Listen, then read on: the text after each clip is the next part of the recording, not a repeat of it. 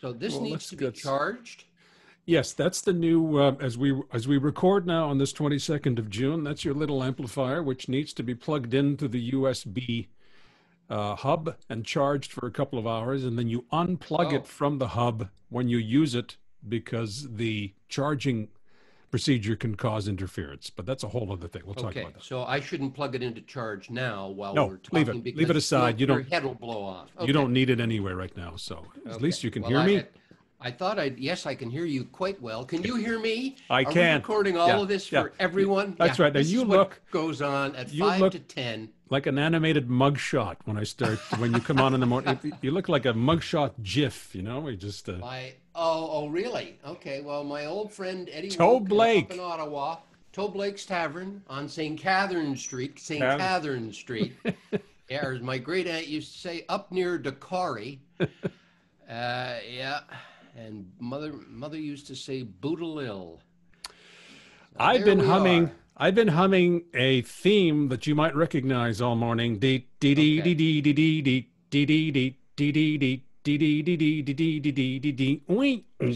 Van Dyke Show. Yes, and I've been watching it. Did you ever watch it when you were a kid? You know what? Too young.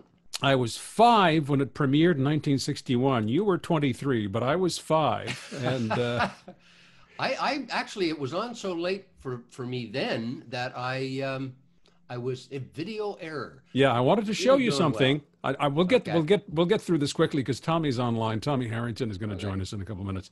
I wanted to show you and go through some Dick Van Dyke trivia. I will do that later this week. Problem is that Prime is down this morning. Amazon Prime, which is unusual for them. So if you are experiencing overwhelmed.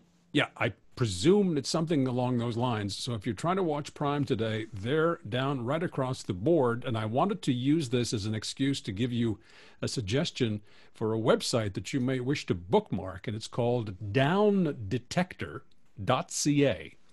And what they do, everything. Zoom, they Facebook. monitor.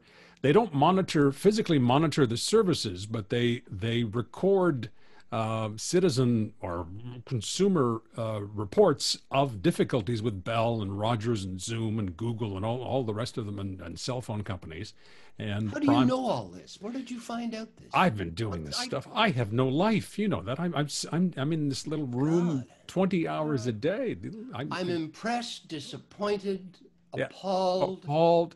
And Prime Video is one of them. And if you click on Prime Video, you will see that there has been a spike in reports of trouble this morning from all over the place. So I'm actually finding their stuff on Amazon Prime. It's getting the productions are just getting better and better. There's some good stuff on there. They're pumping some money in there. So this is at least what it will allow you to do is find out that if there is a general consensus that things are going wrong, then you won't have to wait online or send emails or phone or something like that. You know. And or you like find me, just start yelling at a blank screen. It's right. Show me, show me. Yeah, standing in front of a microwave. Hurry up! That's the old Joan Rivers. So is Dick Van Dyke being rerun on Prime? Yes, I was watching the first episode yesterday for some darn reason. 154 Bonnie Meadow Road. And they're watching it on a flat screen computer screen in 4:3. You can see stuff in the background there that was not visible on the old Marconi back in the day. So it's quite something. I'll do some screen captures this week, and I'll show you some pretty weird things that pop up. But anyway, we'll talk about that. So it's called downdetector.ca, and it's unusual for Amazon. This is Amazon Web Services. That's their logo with the Amazon smile there. If you've seen this logo before, they are one of the larger. Amazon is one of the larger web service suppliers in the world. So they have their own infrastructure and all of that. So it's unusual for them to be down. Actually, it doesn't look like a smile. It looks phallic. I hadn't thought about that. Yeah. A little flaccid. That's not the way. No, that's not the way I see it. I see it perhaps. Well, I'm not even going to go where I think I see it. Yeah, Tom's just left town. Tom has moved back to St. John's. Yeah. Speaking of video errors, shall we bring Tom in here? Let's see what part of his anatomy we see. Nice feet, Tommy. Oh, and it's on Lynn's. Oh, there there you go. Now we can see Tom. We can Yeah, see he's going, I don't like these He's guys. taking his glasses I never off. have." Gotta see where. There he is. Okay, Tommy. Can you What see the hell us, is going pal? on, you guys? Oh, Tommy, he's been recalcitrant and bad, and I haven't helped. Eat more broccoli. Yeah, you'll get your iron, my mother used to say. You'll get your iron. How are you? I'm good, my son. We're actually seeing your head, Pally. Yes. Yeah, there it Great. is. Yeah, you remember the last time? Did you look at it? Does it look familiar? Yeah, we saw Yes, your breasts. that's Yes, we right. did. And you're a handsome lad. We want to adopt you. Isn't this Newfoundland Day or something today? It's No. Discovery it's, Day. Tomorrow, I think. Oh. June 23rd. Okay. There's a bit of a debate about it, isn't there, Tom? About from indigenous, is it Mi'kmaq in Newfoundland? No, they were the Who are- Beothuk, who are now gone. Okay. Yeah. Because there's a complaint about Discovery Day that, John Cabot didn't discover Newfoundland. There were plenty of folks there before he Yeah. even arrived. So there's a, Yeah. Yeah, no, I think tomorrow. I believe tomorrow's Discovery Day because I think also St. John's Day in St. John's, but I don't know if they're the same day. It's around now. And St. Jean Baptiste is what, Wednesday, I guess? Yeah. 24th. Okay. Oh, that's right. Of course it is. St. John is the patron saint of Newfoundland, isn't it? Or St. John's was, anyway. If he was smart, sure. Who invited him back? Yeah, Plymouth Rock landed on us. I'm not. That's right. Yeah. Or Flat Rock in this case. We haven't asked him a question yet. How are you, Tom? I'm well, David. Boy. Surviving the COVID, Oh, geez, how's work been? I mean, are you alone, or is it sort of crowded in there now, or what's going on? No, it's the quietest newsroom you could ever walk into. It's, I would say, on our show, World at Hour, we only have about 5 people, including the technician and me. And so one of those people is working at home. So our show is staffed by 4 people. The World at 6, which you do on Fridays, there are 4 people, 5 including me, on show day, and there's probably 9 or 10 people working at home. So that's just one example. The national, all the reporters are working at home pretty much. All the producers are working at home. All the current affairs shows, like the Current As It Happens, the Chase producers are working at home. So let's put it this way: it's the quietest the broadcast center has ever been, and it is the cleanest the broadcast center has ever been. Oh, I can imagine that. Oh, yeah. I remember that newsroom. Is it still on the same floor? What was it? The 6th? 4th floor. Yeah. 4th floor. Yeah. Yeah. It's incredible. Bill You walk in Bird there on a and Sunday. it's dead. You walk in there and there's no sound. It's so And strange. it's a huge room. It's It is. just enormous. Yeah. Yeah. So I'm going in 5 days a week. I have been since the lockdown started. I go in and I take the subway part of the way, then I walk part of the way, and then I come back on the subway at night. And it's actually been fine. It's not that the subways are really not crowded, and the walk is great because it's sort of I can clear my head before I go into work, maybe listen to a podcast. So it's been okay. I'm obviously like many people not going out much. Maybe run to the shop on the weekend, that kind of thing. But in terms of work, it's fine. It's challenging. The worst part of it was maybe we talked about this when we first met. Although I wasn't all there, that the amount of bad news every day was so awful. Must have been overwhelming. Nonstop. Yeah, it was. Yeah, it really was. It was like I was drinking a fire hose full of crap. Was what it was like. It was so bad. Even the good days were bad. And so mentally, I don't think I realized how much of a toll that could take. There were days when it was really hard. There was so much bad stuff, particularly in March and April when the lockdown first began. If you remember, every day something was canceled. Every day something awful was happening, And so it was emotionally tiring. It's a bit better now just because you're used to it, I guess. But I'm taking the month of July off, so that'll be good. That's a good idea. Now, wait a minute. In March and April, did you have trouble sleeping? I mean, this is my bête noire. So I mean, taking home that stuff, it gets a little hard to sleep too, and then you get more tired. I've never had. I know. We've talked about this before, you and I know, but I've never had that issue. Fortunately, I don't tend not to take it home. Maybe a glass of wine at the end of the day helps, but no, I've been okay that way. But it's just there are times where, and it hasn't happened. I consider myself fairly even keeled, so not all, most days are fine. There were just some days where it was bad. And then the thing was, when the only big stories that broke through were awful. The mass shooting in Nova Scotia, or the helicopter crash and killing the 6 Canadians. Those are big stories, but unfortunately, those are the ones that break through the COVID story, which is so big. And then the Black Lives Matter and the demonstrations as well. So in terms of a news cycle, I mean, for 6 months, it's been extraordinary. It's been nuts. Absolutely nuts. Yeah. But for a while, there some days it was a very, everything you did on the hour or the world at 6 was a variation on the same theme, right? You didn't go to, right? And that's got to take a toll too. I've never had to deal with that. Yeah, I think that's true. One of the issues I think early on too was eventually I said to myself, when this sort of quiets down a bit, what else is there to talk about? Because at that point, virtually everything you had to talk about really had to be seen through the lens of COVID, because it affected sports and entertainment and business and you name it. Every subject matter you cover in a newscast was going through the COVID filter, if you will, because everything was affected by it. So that's changed somewhat. I mean, the newscasts now have less COVID because at least in Canada, things are quietening down, aside from Ontario and Quebec, I guess. So the subject matter is changing somewhat. So, but for the first little while, it was COVID 24/7. Yeah. What's it like downtown? Are people wearing masks and things? Yeah. Well, first of all, there's not a lot of people downtown. Like, if you can imagine coming out in the city of Toronto on a Friday night at say 9:30 when I leave work after the world at 6 and go to the subway platform and there's nobody on it.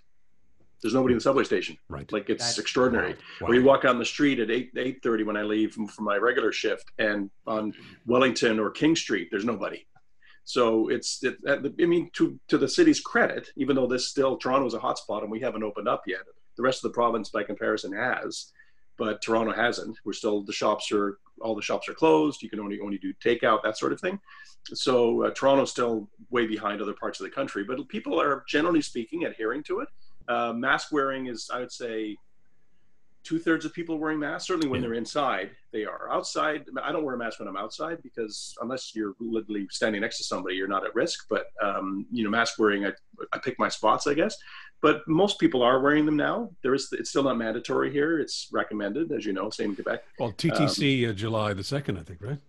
That's correct. Yeah, they're going to, as of July 2nd, they're going to be mandatory to wear it on the subway, streetcar, buses, whatever. You got to wear a mask. Yeah. What's it like on the subway? You mentioned taking it every day.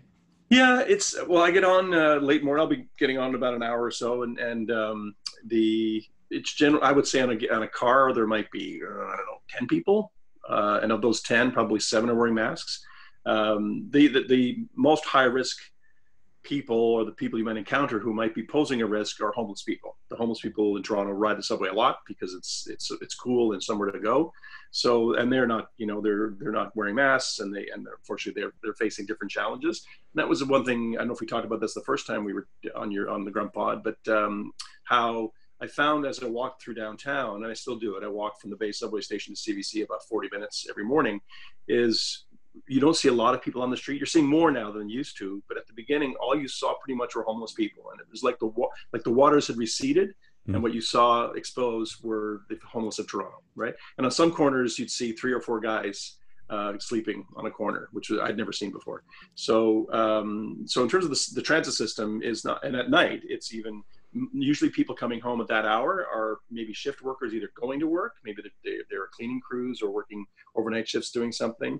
There's otherwise nobody's out. Obviously, there's nowhere to go, nothing to do. So, but again, the cars are pretty empty, and the actual platforms are almost, there might be one person there, which is something that it still strikes me now, 3 months later, is extraordinary that on a busy city like Toronto, the subway platforms are empty at 8 o'clock at night.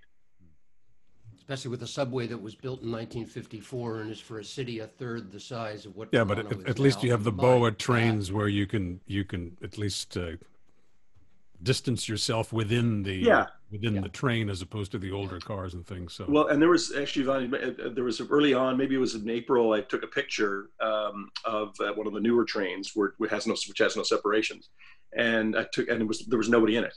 So as far as the eye could see down the train, there were no people. It's a wild sight, sure. I posted it, and somebody else picked the London subway the same morning, the same day, and juxtaposed the two pictures, and the London subway was rammed with people during the outbreak, while the Toronto's was empty. It was quite striking. Yeah. Well, we've got those new Azure cars in Montreal, Tommy, and they're the same thing. They're the have BOAs here too, yeah. So yeah, what are they called? they're called a boa because it's like a snake or snake. Yeah, okay, yeah, okay. Right. So yeah. they're seamless, if you will. So let's get into what you're looking forward to in July. You're going to travel? You're going to go someplace, or? Well, one of the challenges we all have is, like, where do you go? Balconville, right? Right. I mean, we'll probably go to the cottage a bit. We have a cottage north of Toronto, about an hour and a half away. So we'll go there for a couple of weekends, and we've already, like, it's interesting just within the dynamic of our family. So it's in my late in-laws' cottage. So my wife and her brother and sister share a place. And so they've coordinated a schedule where there'll be only no guests. So it'll just be us going up at a time, and we'll allow at least 3 days between each visit. And so there's already rules around making sure that we keep the cottage intact, right? And one of the issues in Ontario, maybe you may have heard, is, and maybe it's the same in Quebec, but people who live in communities in cottage country don't want the guys from people from the big city coming, right? Yeah. So that's been an issue here. Yeah. Yeah. And so, we're closer to the smallest town next to us is Fenelon Falls. A little further away is Lindsay. Those are the two kind of communities. So, and the Kawarthas are not the Muskokas, but they're busy. So that's been an issue. But so far, it seems that kind of died off. There was a lot of fuss back about a month ago around the May long weekend, about people coming from Toronto to their cottages, and people were concerned they'd show up in town and spread the virus. The irony was, at least in the Kawarthas, if you remember at the early part of the outbreak, there was a nursing home. There was a massive outbreak where a couple of dozen people died. That was actually in the Kawarthas. Sorry, it was near Peterborough. So near Peterborough, and all the people who were affected by it live in that area. So, like, it wasn't imported; it actually happened there. Right. And what they're doing, just an aside, we went there for 3 summers straight because Betsy's mom and dad lived in Toronto, and we, of course, were in Montreal, so we'd sort of meet halfway. But it was strange. I don't know what it's like now, but it was strange in the 401. You'd get to the exit that would take you north to Peterborough and then into the Kawarthas, and the traffic coming from Toronto was just chock-a-block. It's insane. People driving 2.5 hours, they don't even think about it because they got to get out of the big smoke for a while. Well, and my parents had a place my parents had a place in Muskoka for years too, and that 400 400 was, you could walk on the cars, it would be faster too. Yeah, and that's one of the great things about where we are, because the Kawarthas on a good traffic day, I can get there in an hour and 35 minutes. So whereas Muskoka is, like, as you said, like 3, and if the traffic's bad, insane. 4 or 5 hours. Yeah. And on the 401, say going east, if you're going towards Kingston or whatever, and you have places near there, that's 2.5 without an accident, 5 with an accident. So we're pretty lucky. It's a pretty close in terms of cottage country in Ontario. It's so strange to talk about hours, like an hour and a half or 2 hours, when people can go, like in Montreal, you can go somewhere in an hour or less. Oh yeah, and be in the country, or Newfoundland, you're getting 15 minutes, you can be in the country. Yeah. So Toronto's different, but I remember my brother-in-law used to say, when he talked about when people were looking for cottages under two was the price and the time, right, back in the 90s kind of thing. Because and I've done the Muskokas a few times, and I get on that highway and I say to myself, thank God I don't have to do this every weekend. It's terrible. Yeah. But what they're starting here, and of course, cottage business is huge here too. You were saying the locals don't want the out of towners hanging out, so they're doing grocery delivery, and they're arranging for all sorts of different things here too. Because they want the income, obviously, of the influx. But they're organizing rather quickly here too. So I hope they can. That's interesting. Well, I'll be curious to see if that's the case when we go up. We're going to go up actually this weekend coming for a couple of days. So we'll bring our own stuff, but I'm wondering if that's the case up there as well, because it would be, you're right, it'd be extremely lucrative. Yeah. And people are, people who have cottages who live in Toronto or Toronto area, they say, well, you like us there to spend the money, and you like our tax, and the taxes are pretty high there. But you don't want us to come because you think we're going to make you sick. And Toronto, I think that tension appears to have dissipated now. There was at the beginning, but in terms of the delivery thing, there's a real opportunity. I'm curious if that's what's happening. So maybe there's something going on. Anyway, everyone is well. Lynn is well. Yeah, everybody's good. Yeah, our daughter Emily's good. home. Yeah, good. She's splitting her summer between London and Toronto, and she's still, got a bit more university left to go. And Lynn is good, enjoying retirement. And we've been trying to have little mini bubbles or circles or whatever. So we've had a couple of neighbors over for a glass of wine outside. And my brother-in-law and his wife came over a couple of weekends ago. They brought their own drinks. They brought their own cups.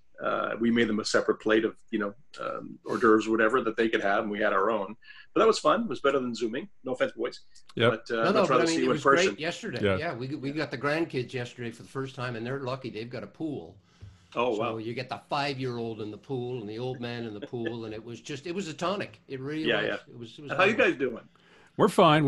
I've been stuck in here since March, but a tonic. And you know how much he loves to get out and mix. Yes. Yeah, I'd like to get out, and I just walk down Main Street and just wave at people. Yeah. That's right. I remember you used to do that. Yeah. Are you going to finish that sandwich, sir? So. I miss our Canada Day parades, though. I have to admit. Oh my God! That was what was that? 88? They the coldest canceled. July 1st in Montreal history. I think it was like 4 degrees or something like that. Oh God, were you guys in an open car or something? Yeah. Oh yes, yes. And the ebony models. The ebony models. Yes, that's an old story. We'll have to tell some other time. Yeah, exactly. No, that was Yeah, but you guys were in an open car on St. Patrick's Day too, which we is were. even colder. Oh, yeah, actually, I think it was colder July 1st than March that year. No kidding. I should have worn a toque. Yeah, that was anyway. Good memories. Oh, and that wind tunnel along St. Catherine, right? So you're going along there, and the wind chill is about -25. Yeah, I know that one. Yeah. So when's the last time you were in Newfoundland? Just to finish up on that. Well, it's funny you should mention that because we had sort of a tentative plan to go this summer to see my brother who's there and some friends, and maybe go in August when there's the Writers Festival on the west coast of the island, which Stephen Brunt was involved in creating like 20 plus years ago. And we talked about going this summer. And of course, now we can't because there's a travel ban, basically. And even if you're from Newfoundland, you still can't go. I think you can go. I think under certain circumstances, like if you have an ailing parent, you got to almost get a letter from your doctor to go. So I don't think it's completely restricted. Excuse me, but it's somewhat restricted. And so, and the other issue is if you travel from outside, they want you to quarantine. So if we're going to go to Newfoundland, we'd have to stay there for at least 2 weeks. Oh, so, okay. So I think we've scrapped that plan. So, so I haven't been since last time we were there was 2014, I guess, for a family reunion. Okay, so it's been a while. That's 6 years. Yeah. And where's this festival? You say it's on the west coast? Is it in Stephenville? Yeah, it's in Norris Point, and it's called the Writers Festival. It's become huge. Sheila Rogers has been involved with it as well. And they have multiple writers visiting and lecturing and talking about their stories. And of course, there's a lot of live theater in that part of Newfoundland now, so you can build a whole vacation around it. You have to book like literally almost a year in advance to get a place to stay because there's not a lot of choices. But it's become quite a vibrant festival, which I've known people who've been there. I have some friends who've been there, and they say it's just quite a week. So one of these days I'll get down there for that. But I'd like to get home. It would be nice to get home. It's been a while. I'm sure. Well, enjoy your vacation, buddy, because July is about how many days away now? It's coming up real quick. So, yeah. So you still can't add, can you? Enjoy your vacation, and I'm going to be stuck with Dickhead over here for the next little while. Tommy, actually, be careful if you're walking today. I bet you it's kind of like here in the Big Smoke. It's hot. Yeah, I know. It's really it's hot and humid here. It's a bit overcast today. It's been pretty hot the last few days, but that's fine. It's like I'm I go in and I'm soaking wet. It's disgusting. I was going to mention it, but yeah, you are the Mr. Perspiration. He thinks of perspiring and he perspires. That's me. Yeah. Unlike Edison was 99% perspiration. That's me. That's right. Yeah. I'm just I walk in like a giant tea bag on 2 legs. Well, send us pictures, Tommy. Yeah, and it's good to see. Follow my Twitter feed. It's good to see it's good to see your whole head. Yeah. Here you go. Oh, man, we love you, Tommy. We love you. You guys, anytime. Say hi to the family. Take care, pal. I want to squeeze those dimples someday soon. Adorable. Au revoir. Bon voyage. Au revoir. Bon courage. Oh boy, gotta love him. Well, he's a great guy. He's working hard, man. He is. He is a stalwart broadcaster, and we were saying that last time, and it's worth repeating because it's good to hear him on the air.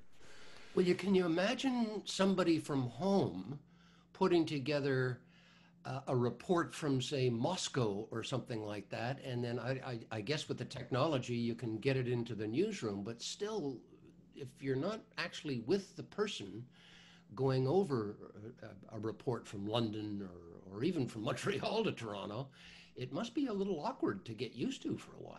Well, the television version would be even more awkward. Yeah, but still, you can tell the wheat from the chaff here with people who adjust, and pros get the job done, and that's what Tommy is. So, well, it's interesting. He was talking about King Street, which is just the banking center of the country, and there was a huge article. I know all of them are doing it. The trading floors are now in people's basements. They're just, TD being one of them, just one of them. And everybody's at home in Mississauga or Orangeville or that, but they're working on the floor. They're managing to get the job done. My mother lives in downtown Toronto as well, and she still manages to get out, pick up her groceries, and it's all... Oh, she does get out, eh? Oh, yes, she does. She goes out very early in the morning, and she goes to the local metro.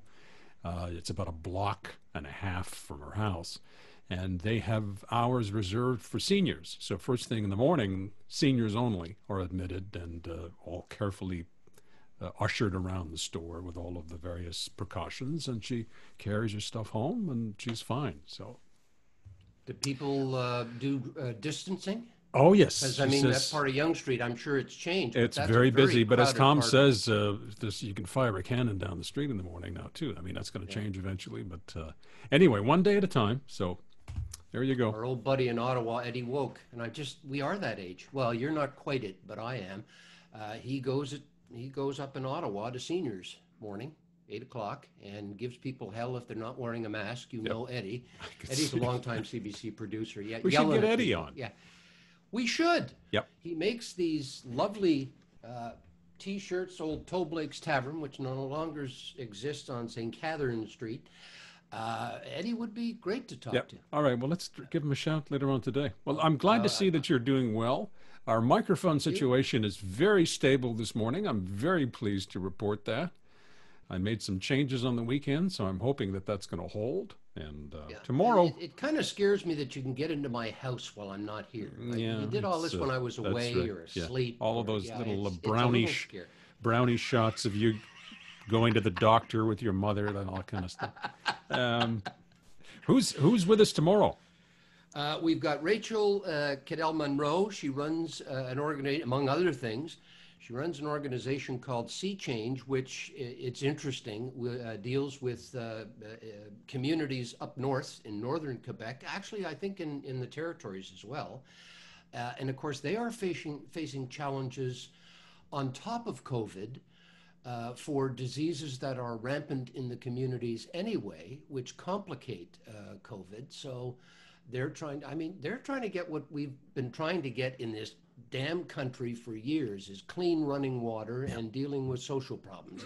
It's our national and international disgrace. And that's been hanging in around like systemic racism too for a long time. It's not as if it's some new thing here. It's been and if the people in the northern communities end up in the cities, they're driven out of town and left there, and it's so. She is amazing. And it could be argued that it is systemic racism, actually, wouldn't it? If you want to get right down to it, that's what it is. Yeah. So. Yeah. I mean, those guys, was it in Winnipeg or Vancouver? They beat the hell out of some guy. Yeah. Oh, it was in Winnipeg. Yeah. RCMP cops. Beat some guy up. We'll pick that up with her tomorrow. We'll pick it up on a happier note, but she's changing things. So. Okay. Looking forward to that. Looking forward to talking with her.